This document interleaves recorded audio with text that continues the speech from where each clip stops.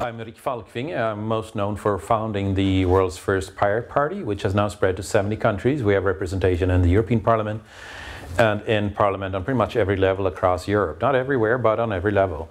And for that effort, I've been named a top 100 global thinker. Time magazine nominated me as one of the world's 100 most influential people, and a number of other awards and prestigious recognition, for which I'm very humble, but it's still where I come from.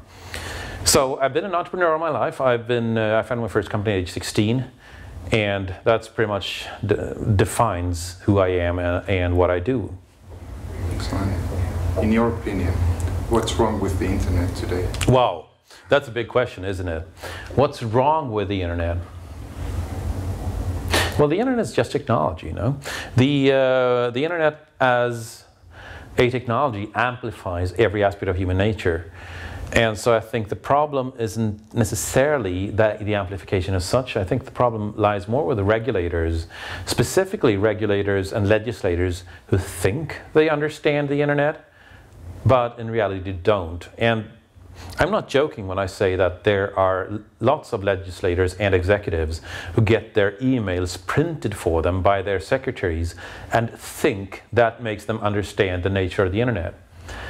And I would argue that that would be the real danger of the internet today, people trying to regulate it who don't understand it. And there's no shortage of those.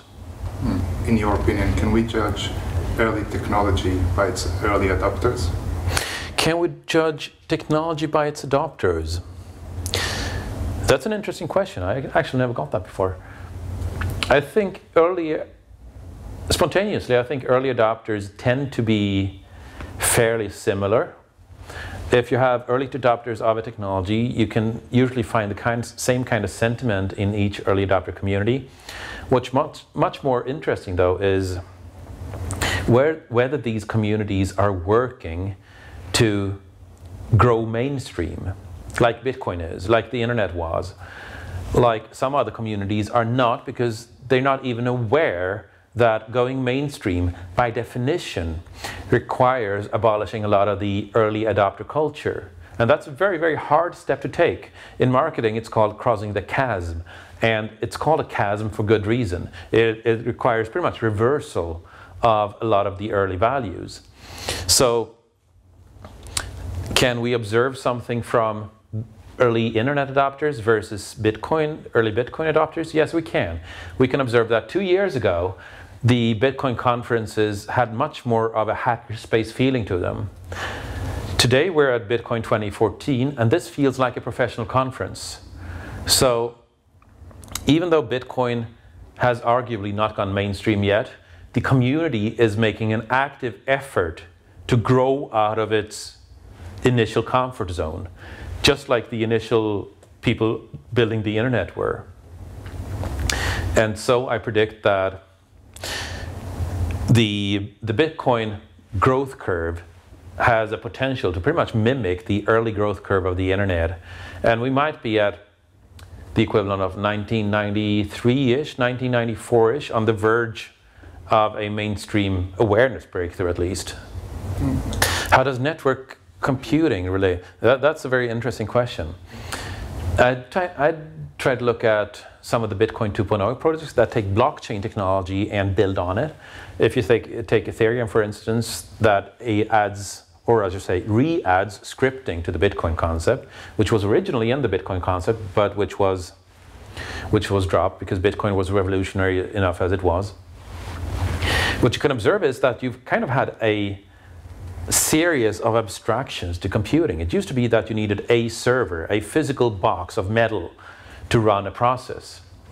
Then virtualization hit about a decade ago, and you could all of a sudden run some 50 servers, pretend servers, on one hunk of metal.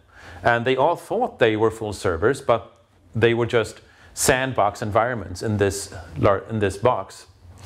Then elastic virtualization appeared, and you could just rent one of these servers somewhere, and you didn't really need to care where, but you still needed the execution environment, which pretended to be a real server.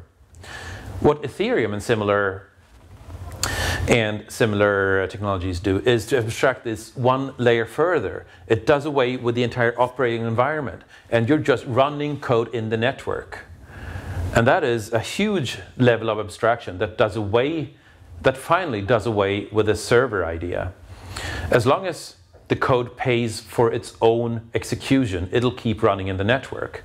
And I think that opens up far more possibilities than we've considered today. Well, first of all, I think there's a rather large symbiosis between the hacker community and the Wikileaks community. The hacker community tends to regard truth and transparency as sacred values.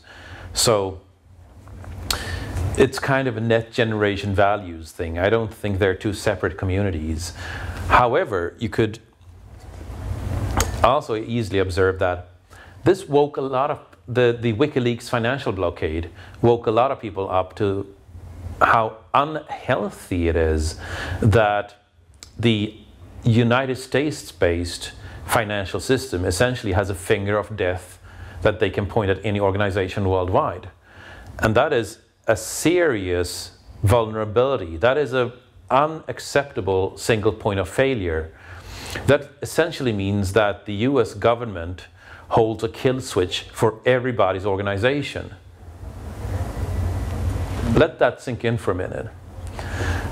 And that in turn means that at least when I'm building my next business, I will not accept anybody else, in particular not for a foreign power, to hold a kill switch to my organization. So I think that blockade of WikiLeaks will have much more far-reaching implications for the price of Bitcoin and for the adoption of Bitcoin than what we've seen in these years, because it planted an idea that I don't like the concept of a kill switch to my organization. And people will start rebuilding that, and it'll take years before we see the full impact. So I think there's an inertia to these kinds of events that isn't readily seen in the day-to-day swings.